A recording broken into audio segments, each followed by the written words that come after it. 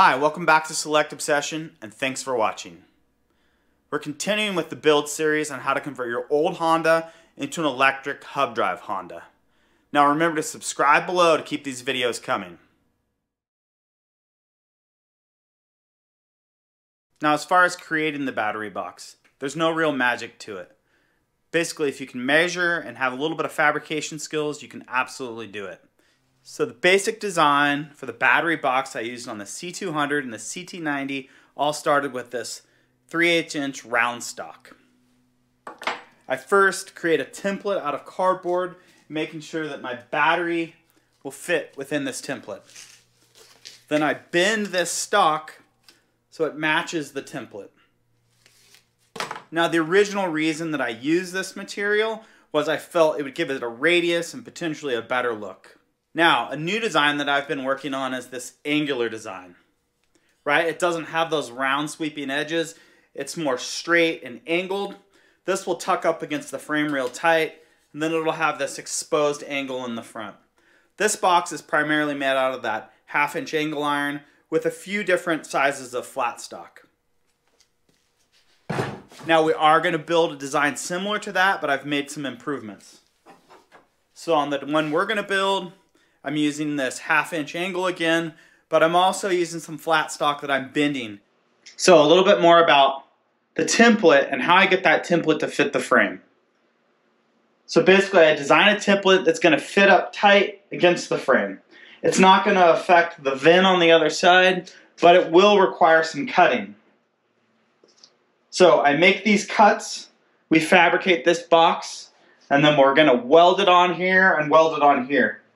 Now you can make a bolt-on style, and I'm going to show you how you make the brackets for that. With my bolt-on style, I also cut the frame a bit, again, so it fits up nice and tight. It doesn't hang down super low. On my new design, it's very similar. It has virtually the same cuts that need to be done on the frame. And again, I'm going to weld it right here. It fits nice and tight up against this area, so there's no funny spaces or anything.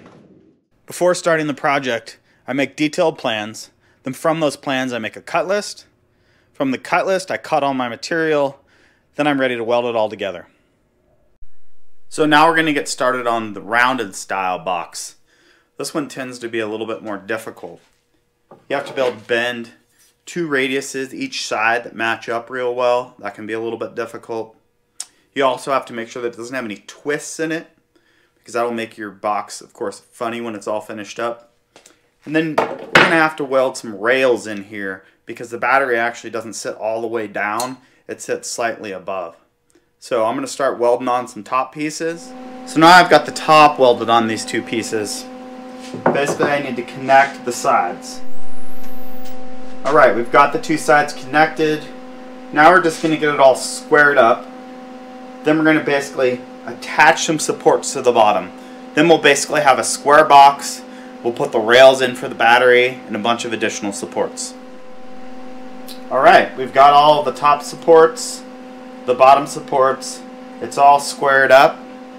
Now we basically need to put the rails that the battery will sit on, and then additional supports to actually weld it or bolt it to the bike.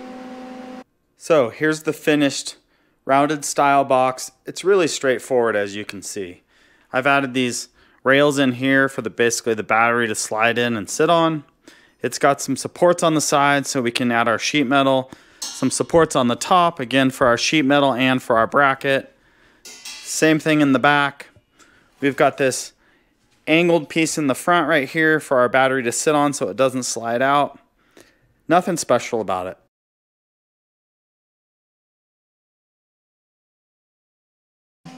Alright, so here's the first part of the angled style box.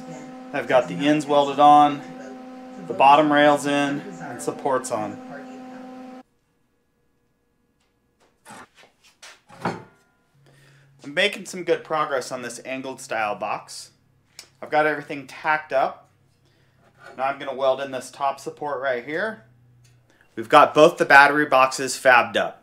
We've got the round style here and the more angular style here. The big differences between the 2 battery boxes are The round one is a little bit more work. As mentioned before, you've got to make these radiuses. It's also a little bit bigger because we had to accommodate for those radiuses. We had to build an internal frame to hold the battery. And just overall, it takes more time.